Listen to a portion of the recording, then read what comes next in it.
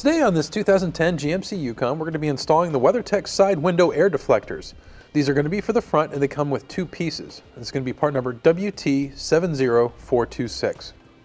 The WeatherTech air deflectors are great for when you want to have your window down during bad weather and still let the fresh air in. These air deflectors also reduce wind noise while you're driving and provide better air circulation inside your vehicle. They are quick and easy to install.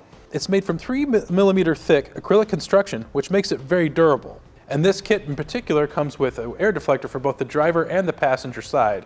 Now, first step to installing this, we're actually going to have the window rolled down about halfway. Then we're just going to take some soap and water solution and just clean off the top part of the window here before installing our air deflector.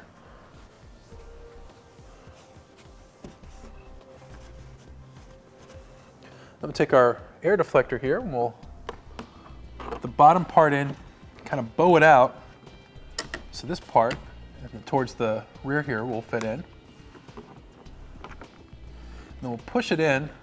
There's about a 1/2 inch or 1/4 inch gap here.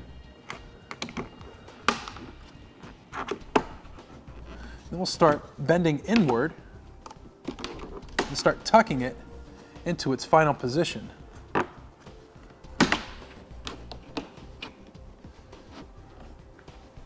Then we'll go ahead and push the rest of it up into its position, like so. Now our next step is we're going to roll the window up and down 5 times to ensure this seat's in place. You're going to hear some cracks when you do this. This is just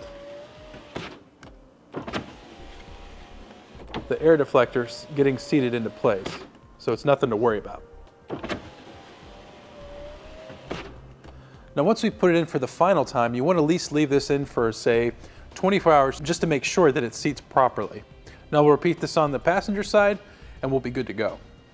And there you have it for the WeatherTech side window air deflectors for the front, part number WT70426 on our 2010 GMC Yukon.